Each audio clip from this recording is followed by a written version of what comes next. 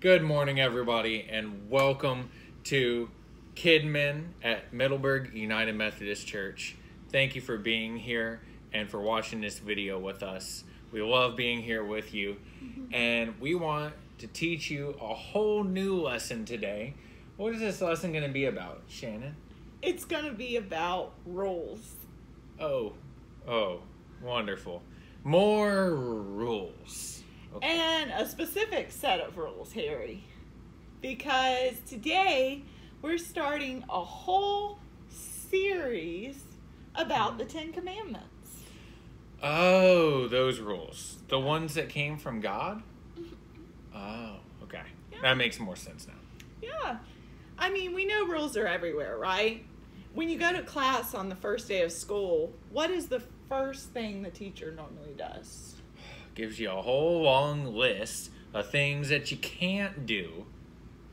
She lays out the rules for the class, right? Teachers spend most of the first day of school introducing themselves and then going over their expectations for you, right? Teachers tell you what the rules are for things like homework and classwork, and they also lay down the rules for behavior in the classroom. And then they let you know what the consequences are going to be if you break those rules. Of course. But teachers aren't the only people with rules and expectations.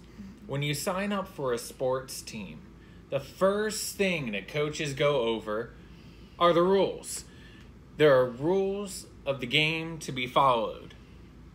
But coaches also have their own rules for practice. There are rules for being on time to games. And there are even rules for keeping your equipment tidy and your uniform. There are rules for taking care of everything. Thinking about it, you know, Harry, board games have rules. They do. Yeah. Playgrounds have rules too. Yeah. And video games have rules. I think the most rules, though, come from parents. Yeah, parents have a ton of rules, and they're constantly making new ones too. Everything from make your bed in the morning to no slime on the couch. That's probably a good idea, actually. Rules may seem restrictive sometimes, but in the end, rules are there for a reason. The rules of the house are to teach you how to take care of your things and help with the chores, as well as how to respect other people. No hitting, no slime on the couch, clean your own dishes, put your toys away. All these rules have a purpose and a reason. And when you're in a classroom, the classroom rules have a purpose too. They keep the class in order so that everyone can learn. Board games, video games, and sports, their rules help us all to play fair. We may not always like rules, but rules would not be made if there wasn't a good reason.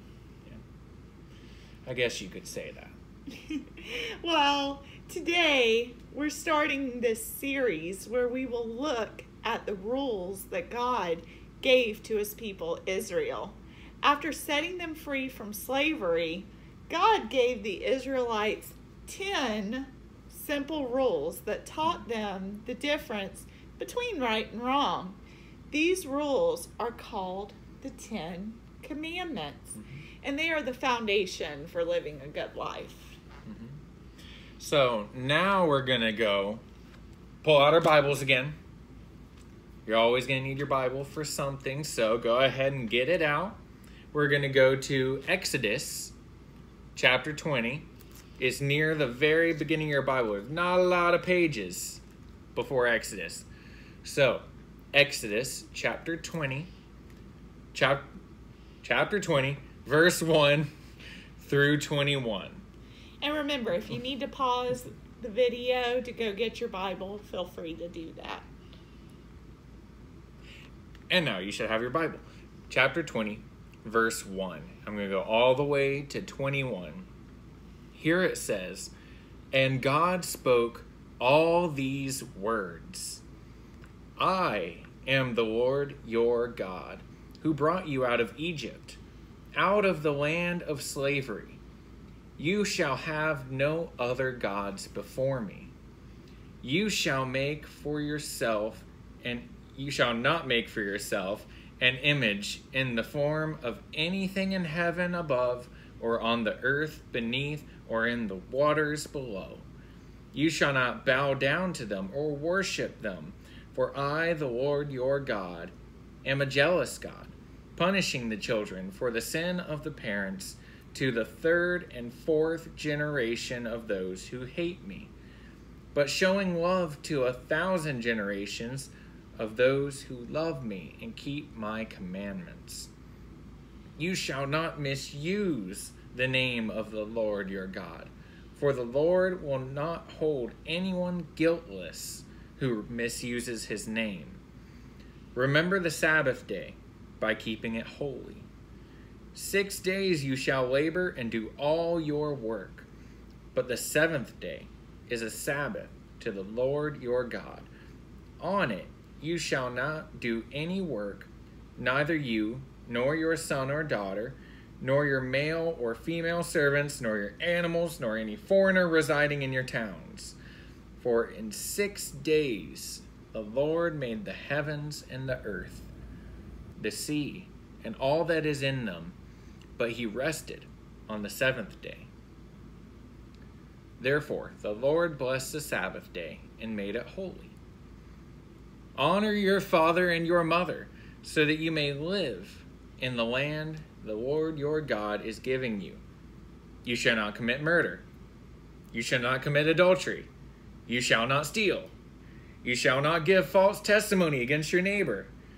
You shall not covet your neighbor's house. You shall not covet your neighbor's wife, or his male or female servant, his ox or donkey, or anything that belongs to your neighbor.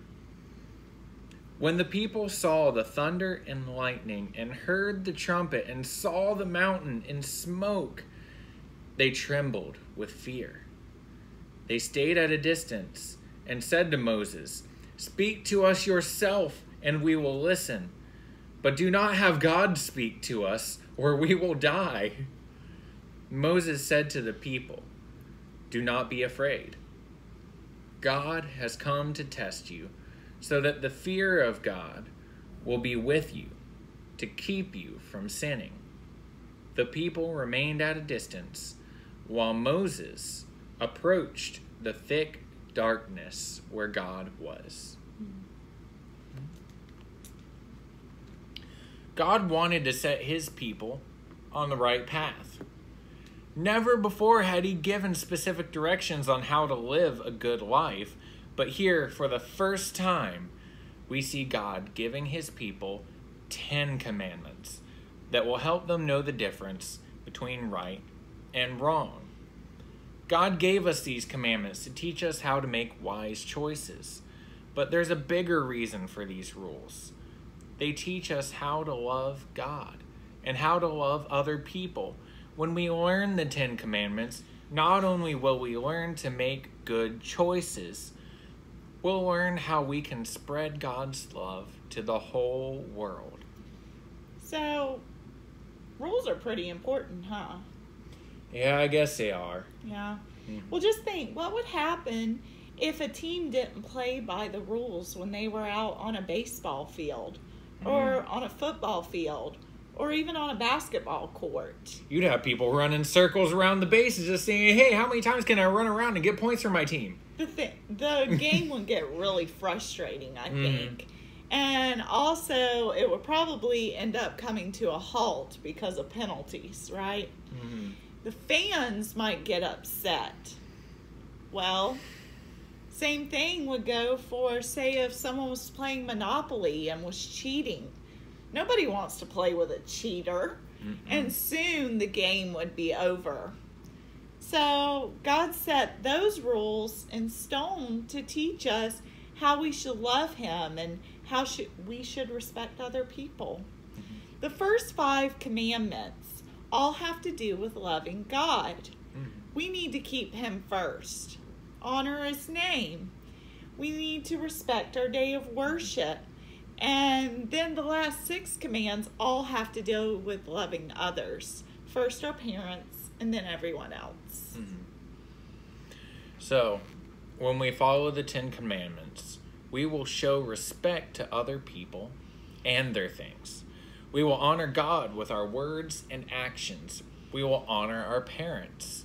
And yes, we will keep ourselves out of trouble. More importantly, following the 10 Commandments shows we love God and we love other people. And when we love other people, we show them that God loves them as well. Every game has rules. Every home has rules. Every classroom has rules. The 10 Commandments, then, are the rules for life. Mm-hmm. They teach us right and wrong. They guide us in making choices.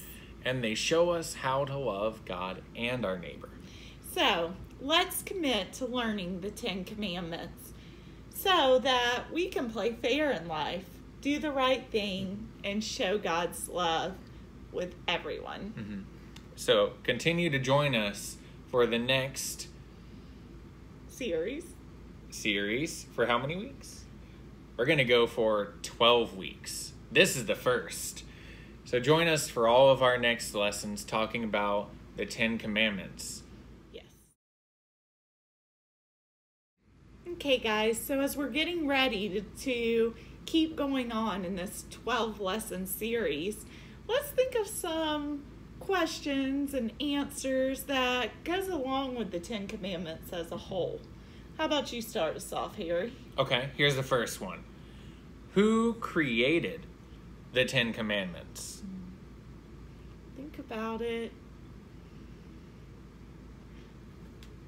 5, 4, 3, 2, 1, 0. So, think about who talked to Moses when he went up on the mountain. God created the 10 Commandments. Mm-hmm. Here's the second one.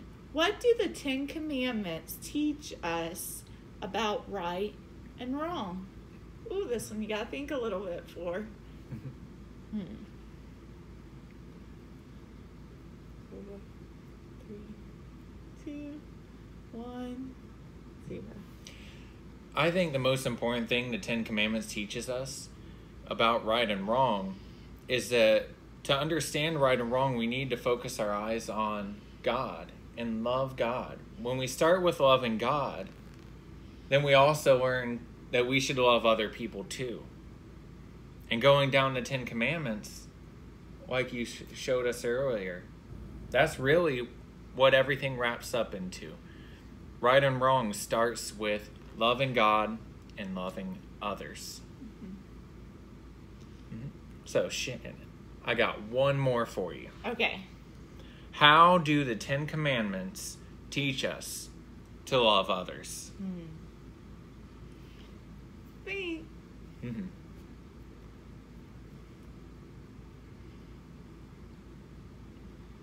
Well, as we talked about earlier today, the first of the commandments go through and teach us how to love God.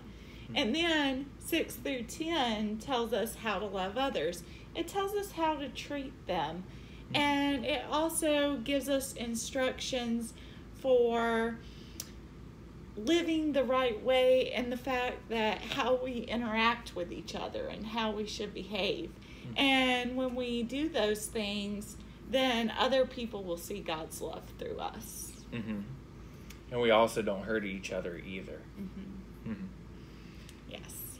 So, guys, to sum it all up, God freed the Israelites from Egypt and he made them his people.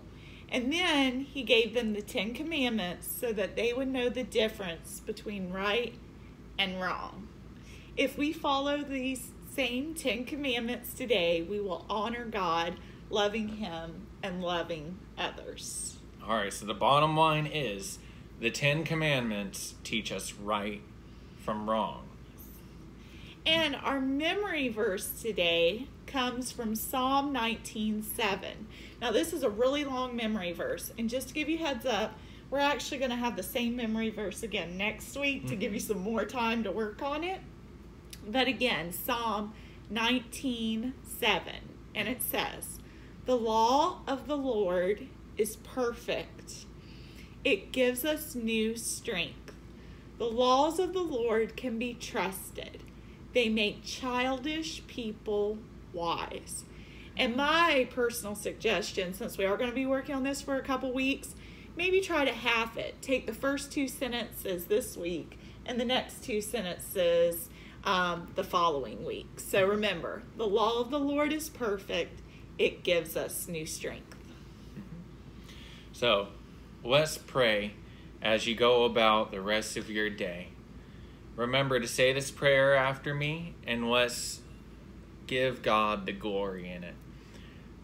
Dear God, thank you for the 10 Commandments. Thank you for the 10 Commandments. In Jesus' name? In Jesus' name? Amen. Amen. All right. Bye, everybody. Have a good week.